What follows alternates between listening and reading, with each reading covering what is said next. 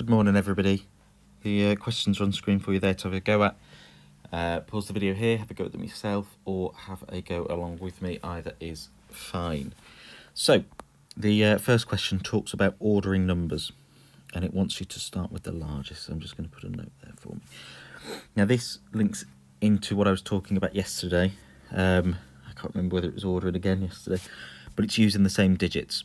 So if you look, this one here is all 1s, 0s and 9s, as is this one.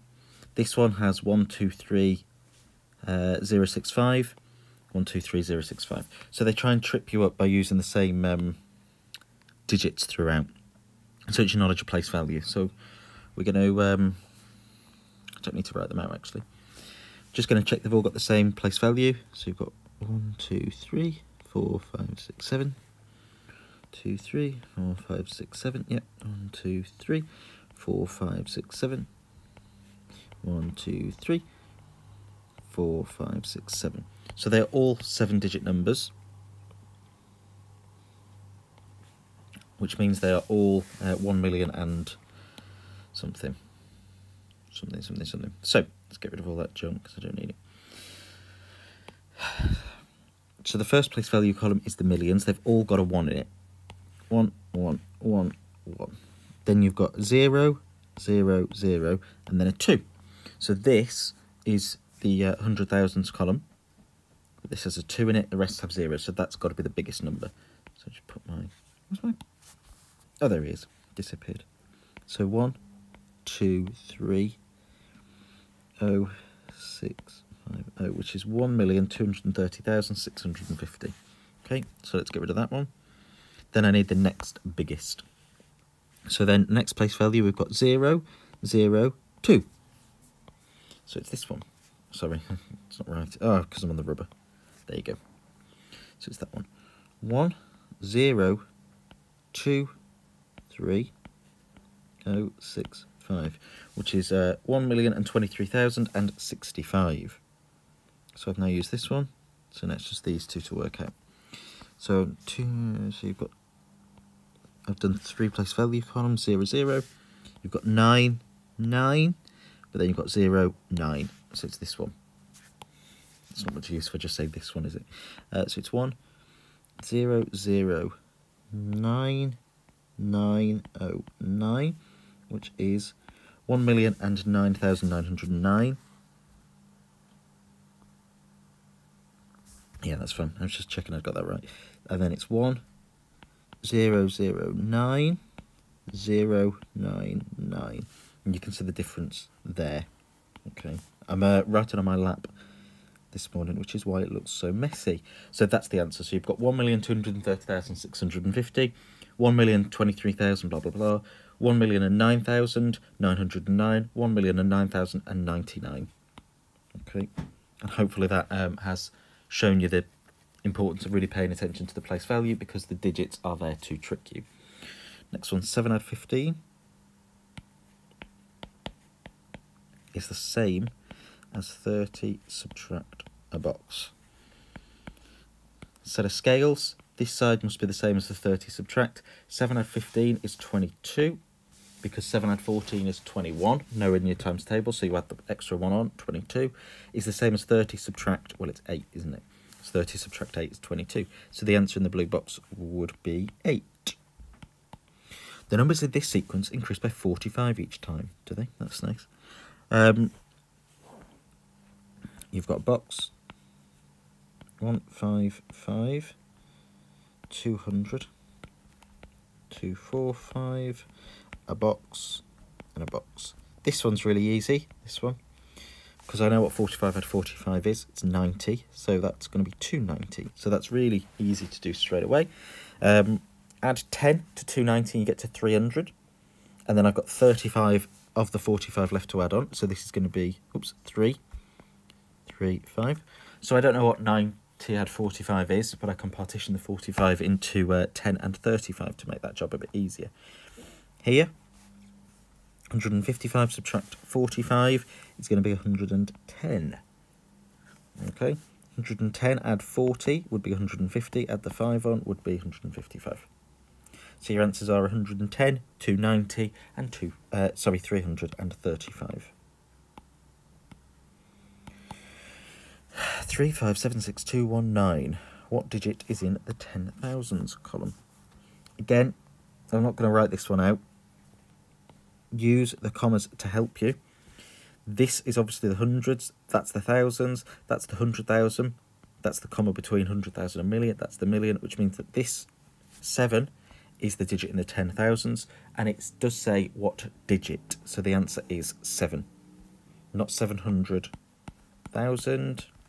That's wrong, because it does say what digit, and the digit is a 7. 3/4 of 400.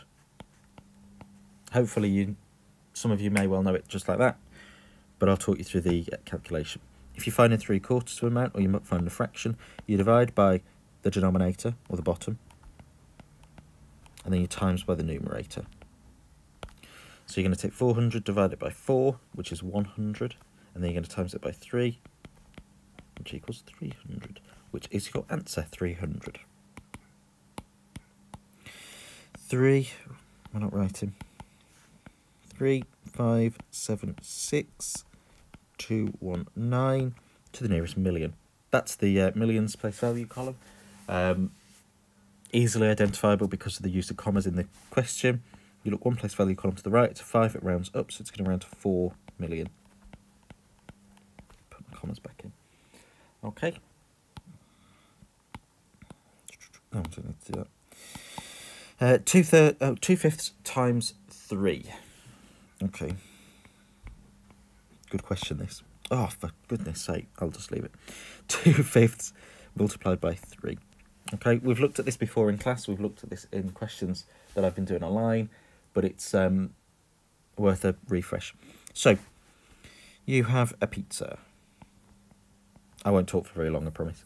You have a pizza and you eat... Oh, no, it's split into fifths, sorry.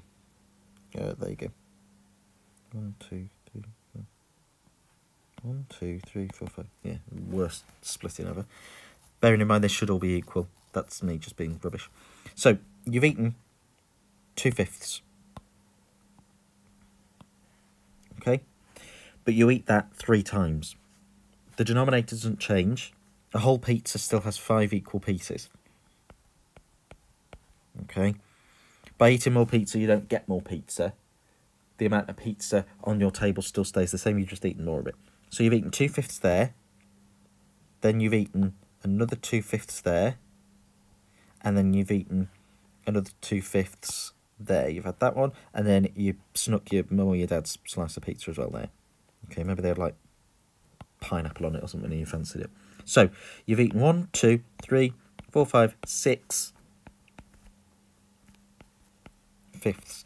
Fifths stays the same because that's telling you, the denominator is telling you how many equal parts make a whole. Just because you've eaten more doesn't mean you get more parts in a whole.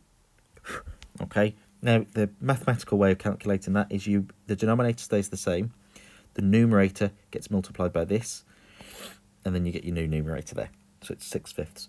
But in this calculation, you've now got an improper fraction.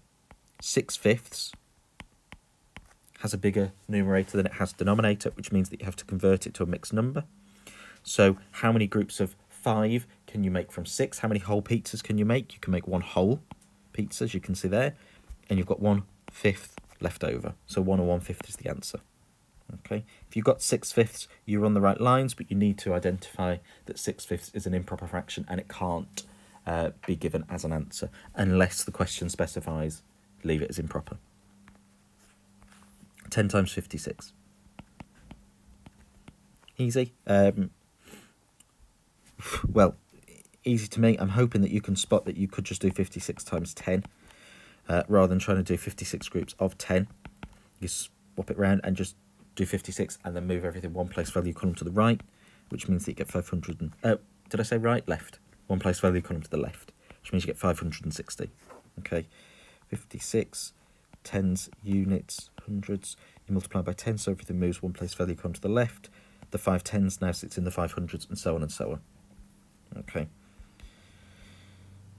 Just remember that multiplication is commutative. You can do it either way. You can do 10 times 56 or 56 times 10. 56 times 10 is probably the easier calculation to do, so you just swap it round. 2 cubed, add 2 squared. Okay, so a square number means that you times it by itself. So you're going to do 2 times 2, which is going to equal 4. Okay, 2 cubed means that you times it by itself 3 times. So you're going to do 2 times 2 times 2. 2 times 2, we've already done, is 4. And 4 times 2 is 8. Okay, so 8 add 4 is the question, and obviously the answer to that is 12. Okay, so 2 cubed add 2 squared is 12. Right, some slightly harder questions today. I quite enjoyed those, actually. I hope that you did too. I hope that was the highlight of your day, and you look forward to these lovely, fantastic maths videos every day, because I know I do. I'll see you tomorrow.